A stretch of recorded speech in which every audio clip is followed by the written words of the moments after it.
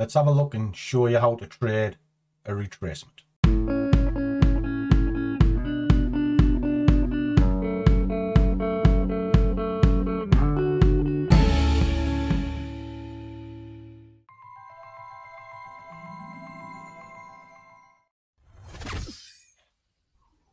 Wait.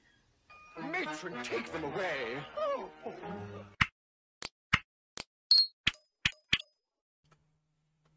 And a warm welcome to one and all. If this is your first time here, I'm the big fella that is the Scruffy trader. What I'm trying to do is put trading in the real world. Maybe show you a trick or two along the way. And that's exactly what I'm going to do now. Because this afternoon, there's been quite some volatility. And it's very easy to chase the market. But I don't like that. I prefer to trade aftermath. Let the dust settle, see what's going on, and then you can systematically come to market and trade in a calm, peaceful manner. Now it's just after 10 to 4, so I'm going to kind of wait till 4 o'clock before I go to market. But the setup for it is coming now. So let me show you, and then I'll kind of stop and come back when I'm ready to go. Now there's a couple of markets we can look at. There's euro dollar and the pound. Okay, just get rid of all of my marks off the screen. And what we can see is a similar situation on both. Okay, we've had an explosive move this afternoon, you know, for the last couple of hours. Boom, boom. They're now coming into areas that can give you some decent profit if you know what you're looking for. And what we're looking for in this instance is a fib, because all your indicators are out the window. Why? Because a move of that magnitude will blow them out the water. They won't help you in any form. But what can help you is a fib. And what we're looking for is the retracement from a 23. So if I pull that up to there, we can see it's kind of showing its hand on the hourly and it's underneath this level. So I need to see that break. And then after here, I'll see where this is closed. If it's closed sort of in this area, I'll monitor it and I'll trade into it. If it doesn't, I'll leave it be. So I'm going to watch that one. And I'm also going to be watching this one.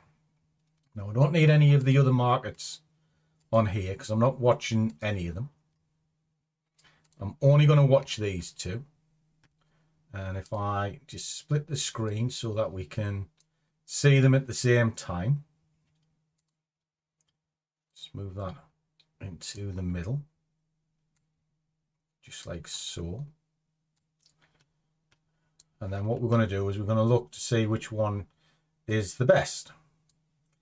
Double bubble, as they call it. You haven't seen the Gentleman film where you say double bubble? It's excellent. Right, so there's that one. So we'll make this one a bit bigger as well. Now this one, again, similar story. Up.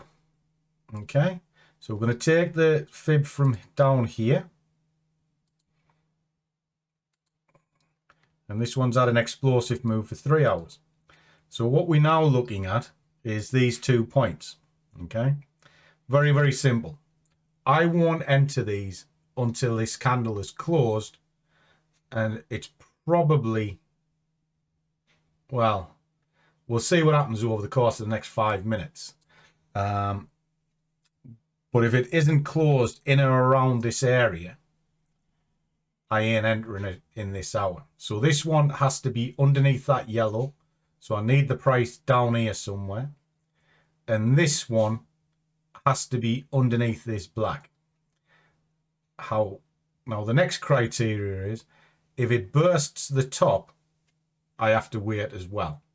So with this trade, patience is key. So what I'm going to do is I'm just going to switch the camera off because I'm not going to do anything. I'm literally waiting. But we'll wait for the close of the candle. Then I'll come back to you. I'll talk you through the trade. And we'll see if we can make some money out. Okay, guys. Looks like we've got this one in play. So we're going to open that up, which is here. Make this a bit nicer. And we're going to use the edge of this candle down on it. Drop it into a low time frame so you can see it. There we are. Now I'm going to put an order in, and I'm going to let the order come to me and then stage backwards if I need to. Okay, so let me set this up. Very, very simple. Look, so we'll drop in kind of a 5 or a point. I want to be at the base of there, into that. So that's my order in. Happy days. Okay. Now what has to happen, the price has to come down and pick up that order in order to trigger. Now, what I can do, because I've got a definitive top here, is I can follow the price up to this area, get a better price. I can also, if I'm triggered, stage in up to this area, possibly up to this one. Probably, well, that's where I would go. Because if it goes beyond that black one, it's game over. I'm probably wrong. So in this instance, what I'm doing is I'm waiting for the price to come to me, picks the order up, because it has to be below this key level, has to be below this fib line in order for it to breach. I'll scale up to here, this black line.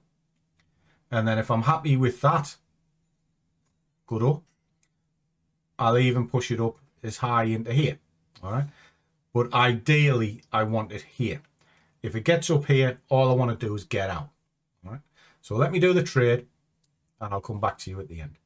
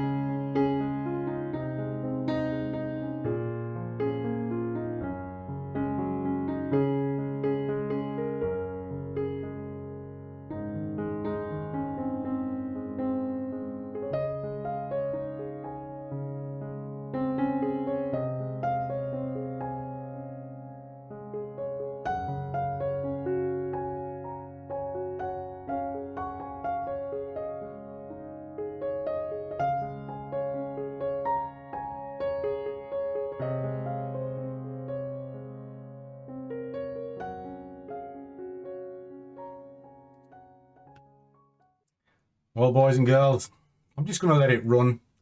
I'm quite pleased with how it's going. If I just quickly show you this, pull that down. Obviously, you've got the big drive up. A lot of consolidation, choppity, choppity, chop, chop. which shows that it isn't pushing up.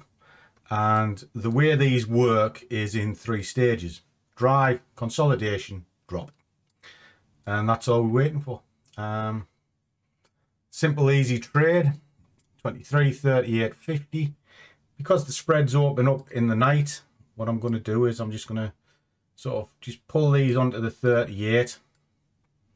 So it'll be a nice, easy trade for tonight. Just drop that there. And hopefully when I wake up in the morning, there'll be a lump of money to add into that lot. So, happy days. Okay, catch you tomorrow. Okay, boys and girls, coming on 7 o'clock in the morning. Already started work. Got my coffee in my little profit mug. And if you want one, you will find the link for the shop below. Because yes, this video is sponsored by Winky. Yeah, that's her little shop. She does merchandise, so it'd be great if you can support her. And for me, my job's nearly done today. Let me show you. Well, there's nothing on the screen. And you can see it's dipped down quite well on the hourly chart. And if I put it down on a low, it went right down. So there's some good movement last night. Had some reasonable targets put into place. And it's paid me. So I don't have a great deal to do today. If I look at sort of euro dollar, it has a similar setup coming in. Big drive, except this one didn't dip down last night, which is why I kind of avoided it. I was looking for the best option. And that best option was cable. Because look, that level held that back. So I'd have to wait for this to get right up to here to come back down. And it possibly will, because there is a collapse happening on the Bollinger Band as we speak. So what we see now is a bit of chitter chatter and then wallop. However, on cable, it did come underneath there. So these 23s, etc., become decent targets. And that's what I was aiming for. And it's left me with a position that I don't have to do a great deal today. And that's the other side of trading. It's knowing when not to trade. If you're being paid, why be a martyr to the screen and sort of try and have bragging rights in forums, etc. I was there all day and I've got this wave and I got that wave and I got the other wave and look at how brilliant I am. Might be today.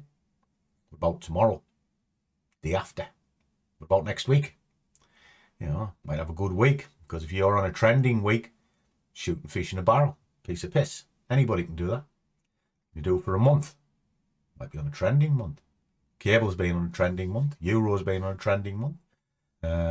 USJPY's been on a trending month. Easy money. But what about when it's not on a trending month? Is it easy then? So can you do it for a year? Can you do it for 2 years? No, that's the question. I haven't lost a year in 7.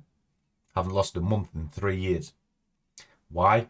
Because I'm very systematic in what I do. I'm very choosy in what I do. And everything I do is a giant filter to get down to the best point. And that's what keeps my consistency up. Because I do a lot of homework before I trade. I never go to market willy-nilly.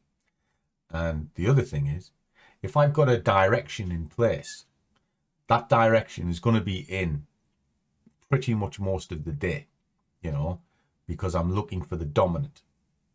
Direction doesn't change from one way to the next as quickly as you think. So if you're on a 5-minute chart and you're trying to go that way and then that way, you're not going to last long, because you might hit a couple of lucky days, might even hit a few weeks, but you can't sustain it.